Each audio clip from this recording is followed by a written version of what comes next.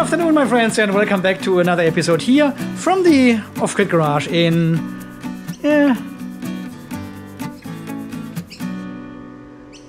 beautiful clouds.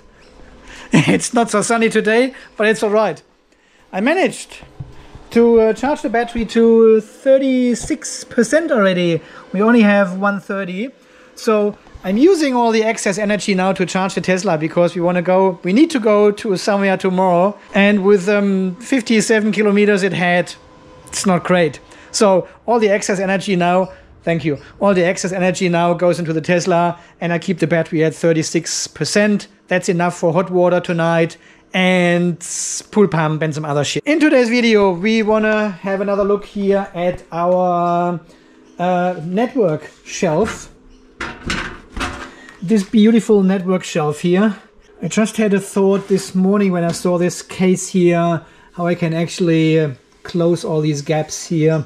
I probably put some tape on top of it, just some electrical tape, and then get a tube of black silicon and put this from the inside against these holes. And once this is dry, I should be able to take the tape off again and it should be okay. If this doesn't work, I have to come up with another solution, but that's it for the moment, so it's out of my head. I've got this huge bar here at the bottom, one at the top. I've got all the mounting holes which I don't need over there. I've got more holes on this side and some in the bottom here as well. I know, right? This is the plan of attack for that. If you have any other ideas, let me know. So we've got these two buck converters, I mean they are step-up converters. This one is 12 volt to 48 volt, 3 amps. This is for the PoE network switch. It needs 48 volt. And this is 12 volt, 19 volt output. This will be our power supply for Home Assistant. Exactly. The Intel NUC computer Home Assistant runs on 19 volts. So we are supplying both of these from this 12 volt fuse holder, which gets positive and negative here. We have to run the cable all the way back to the battery shelf over there, because there we have the isolated 12 volt DC to DC converter. And I want to connect this whole network cabinet to this isolated converter there. So, and if something goes wrong with these buck converters, well, they are step-up converters. So the worst thing is they are supplying 12 volt to the 48 volt network switch, or they're supplying 12 volt to the Intel NUC computer. And this will either shut them down or they don't work correctly anymore, but they are not going to explode. And I had a look at all my aluminium offcuts here, and this is almost the plate I actually want. Yes, so in this side. And then we have all of the power supply completely on one side of the cabinet. I'll cut another aluminium plate which goes onto these brackets here. So we will have a back plate here, and then I mount the Intel NUC, the PoE switch and some other equipment here vertically. And we probably will have a problem with mounting this access point vertically into this rack. This one can always sit flat on the floor of the cabinet then. We have to see. I'm not even sure if it's a good idea to mount this Wi-Fi access point here inside this metal cabinet, because if the Wi-Fi signal gets too weak, we have to come up with another solution and probably mount it on top or something of it. I don't know yet. We have to find out. We have to see what's going on. But first of all, power supply. This is my main priority today. Okay, let's do the measurement, and then I'll cut something out of a bigger sheet of aluminium. I've got heaps of aluminium still here.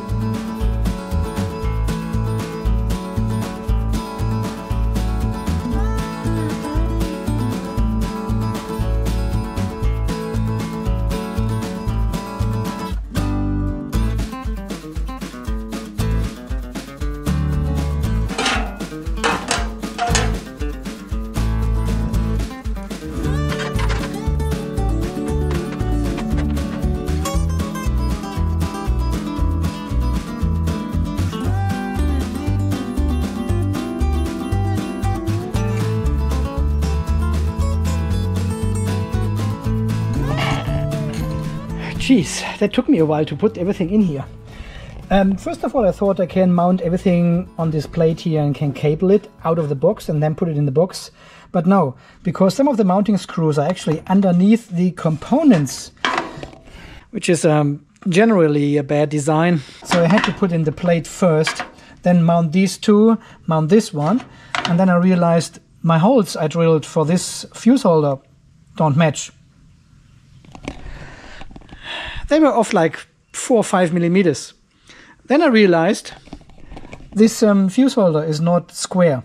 Originally I wanted to have the negative bus bar here on the top, but now I have to turn it 90 degrees like this. The cables of the buck converters are still long enough to reach the fuse holder, so that is all good, and positive goes over here then. And then of course my 10 millimeter screws weren't long enough, so I needed 16 millimeter screws. So 15 minutes later everything is done and bombenfest. You probably will find this funny, but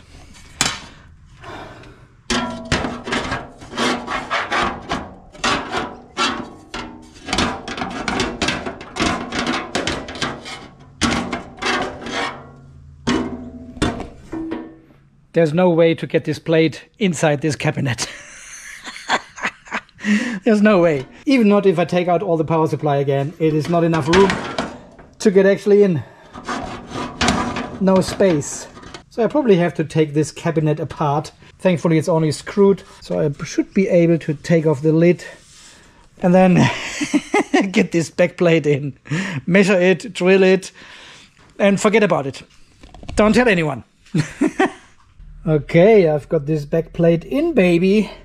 I just needed to lift up this roof here a little bit and then I could slide it in, so I didn't need to fully disassemble the whole roof, which I can't do because some of the screws are under these plates, so I had to take out this one first. Nah, it's all good, it's in. So then I was thinking, well, how do we get the cables in from the back, because the brush plate is behind this mounting plate now and I cannot really reach it. You know, there's a 25 millimeter gap at the top and at the bottom here, but this is not enough to reach it. Okay, let me show you. Network cable. We feed this through our brush plate. So I'm feeding this through and here comes the cable. And no problem. And then plug it into the device at any point. So we don't need any service hole or something here, nothing. This can go in and stay there. And then if we need to mount these devices, we can just drill and tap and can vacuum out the debris. So it should work. Well guys, what can I say? I really had to take out all these components again. I could leave the plate in, but I need to do a measurement and also need to fasten these screws here first in this back bracket. Otherwise I can't reach it anymore if these components are already mounted. So I totally screwed up today, I don't know. I really should have started with the backplate first and then do this one, but this one was more interesting with all the components. This one is just a aluminium plate. There's nothing to do, nothing to see here. So I was really keen to mount all these devices, but yeah, it now bites me back. Anyway, it is all done now. I've drilled the holes. I have to put the cage nuts in first here before I close everything again, and then I can redo all my components here again. And then we should be done mechanically. Oh God.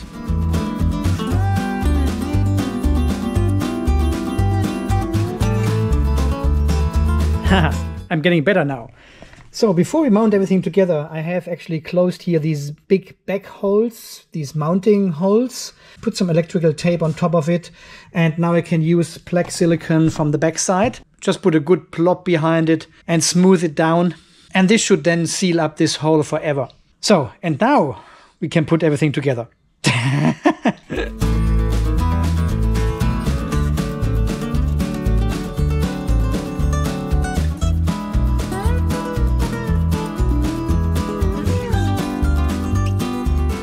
got 2 screws left.